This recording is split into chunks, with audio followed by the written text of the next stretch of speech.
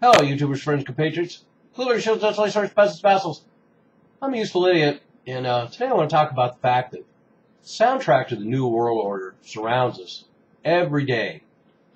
And the reason why I say that is because I've been thinking of all the pop music that's around now, particularly a lot of pop music that I get exposed to that is has nothing to do with what I listen to personally, but it's just things that I'm exposed to in my environment.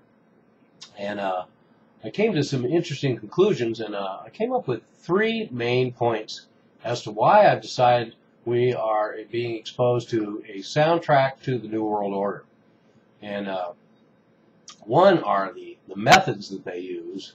Two is the message that's being delivered. And three is the locale. And by the locale, I mean the fact that we live in an environment where we are saturated with music and sound 24/7. So first of all, let me talk about the methods. And that is number one, methods. And the methods are the fact that we have all these different genres where everything is very digitally processed. And it really doesn't matter whether it's country or heavy metal or punk or dance or electronic or rap or whatever. It's all very heavily digitized. There's a lot of drum machines. There's a lot of keyboards. There's a lot of bass samples. There's a lot of samples, screaming guitar solos. Everything's processed. The vocals are processed. There's vocoders, pitch correctors, reverb, any number of effects, and including vocal samples and vocal effects and multi-tracking of vocals and all manner of ways to adjust this material. But more importantly, a lot of this material can be generated by a handful of studio musicians and a producer, and a lot of it can even be just a producer and his engineer with a lot of electronic and dance and rap music. Of course, we just have keyboards and drum machines, and so it's easy for them to assemble it and then put a face to the music. There's plenty of entertainers that are lining up to work with these kind of production teams and this kind of machinery, and if there is not an entertainer, these producers and this machinery will find an entertainer and create a face for their product. The likes of Keisha, Lady Gaga, and the like that we have now in a time-honored tradition, much like Madonna.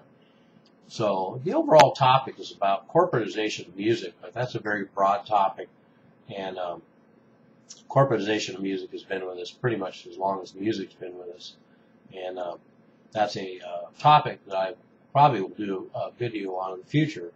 But so anyway, we have these methods, and of course the image and the facade is everything with all this music. So the videos, the right look, they have makeup artists and public relations people and wardrobe people and everything to maintain the archetypes, these corporate images. So the country stars all have this absolute complete archetype, bigger than life cartoon country look, and the heavy metal singers all have the archetype heavy metal cartoon archetype look. We have the punks, the corporate punks, and then of course all the divas. And the divas look the same whether they're doing dance music or metal music or punk music or country music.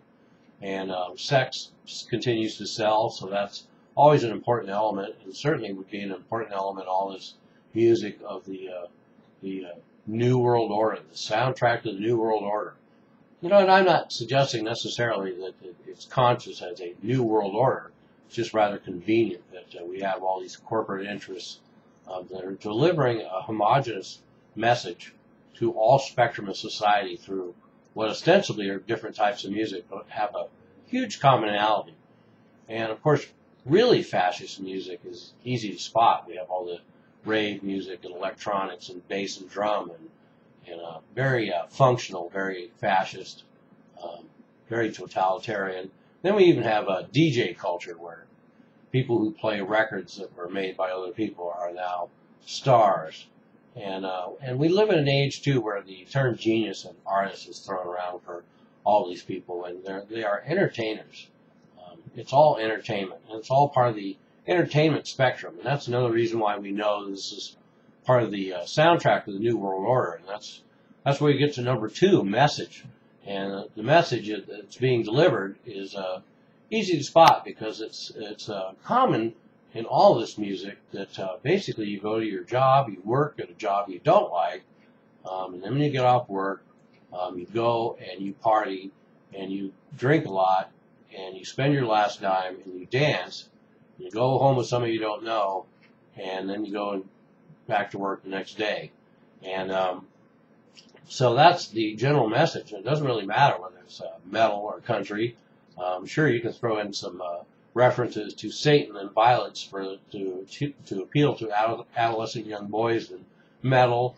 And, you can have heartbreaking cowboy stories and country music, but essentially the message is the same. And I find it interesting that the idea of living the paycheck to paycheck is an accepted lifestyle in a lot of this music. And drinking every night is an accepted part of this lifestyle. And dancing all night is an accepted part of this lifestyle. And most importantly, the message about forget about your troubles. Don't worry about your taxes. Don't worry about the wars. Don't worry about the government.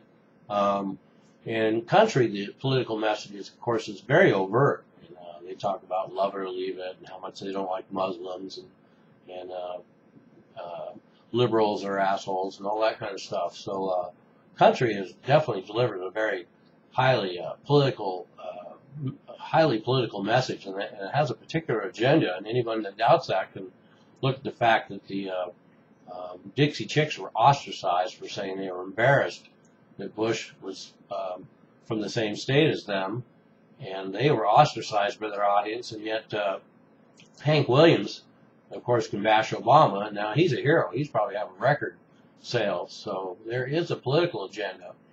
And to go back to the message, though, party all night and just be pretty and die young. And so interesting message, commonality, and something, of course, that corporate interests would probably feel pretty good about. And the methods used, too, also reflect the fact that repetition and sound bites and nursery rhyme lyrics and simplistic ideas, jingoistic ideas, all tools of propaganda. So all of this stuff falls into the category of traditional classic propaganda techniques, too. And certainly nobody can deny the overlap between politics and show business. And so there's another connection between this government agenda, the military agenda, the music agenda, and the Hollywood agenda. And we see this in the propaganda war movies coming out of Hollywood and political agendas coming out of the mouths of celebrities. And, we also see the fact that they all have a smoke and mirrors. They're all acting. It's all a show.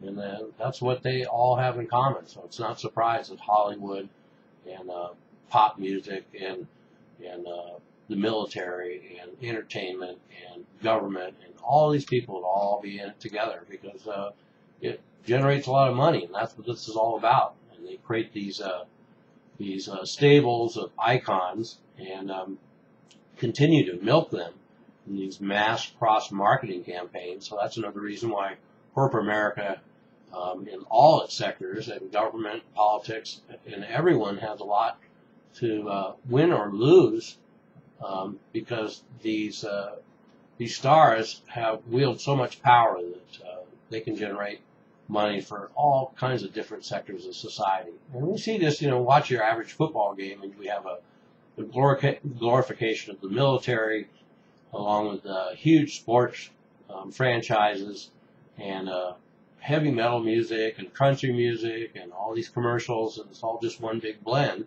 And it's a feel-good moment, so people get lulled. And that's what this whole environment, constant music, too. And speaking of environment, as I was alluding to earlier, and I've talked about, you go on your iPad, you go on your cell phone, you go on video games, you go movies, your giant TVs, your DVDs, your computers, your iPods, your automobiles. You're in a constant environment of inundation with all of this type of corporate music. And this corporate music also includes the nostalgia industry. They have a huge stockpile of music that keeps getting remarketed in different formats over and over and over again, and they keep cashing in and different ways of cashing in, and very vicious about their copyright controls. But that's another part of this quotient is milking the old iconography, a la the Rolling Stones and Rod Stewart and the like. And the other part of this too is that it's a global phenomenon. America certainly has exported this pop trash culture worldwide, and we are tops. But Japan certainly has a thriving pop trash culture, as does India, Latin America, and Europe. And so we see this as a global phenomenon. And another reason why I would suggest this is a soundtrack to the New World Order. So anyway, there we have it. There's my overview of the fact that we are constantly surrounded by corporate product, and there is a singular message, and it's not necessarily a good one. And welcome to the New World Order. Dance, dance, dance. Forget about your troubles. Spend your last dime, and go home with somebody you don't know. I'm a useful idiot. Don't you be one too.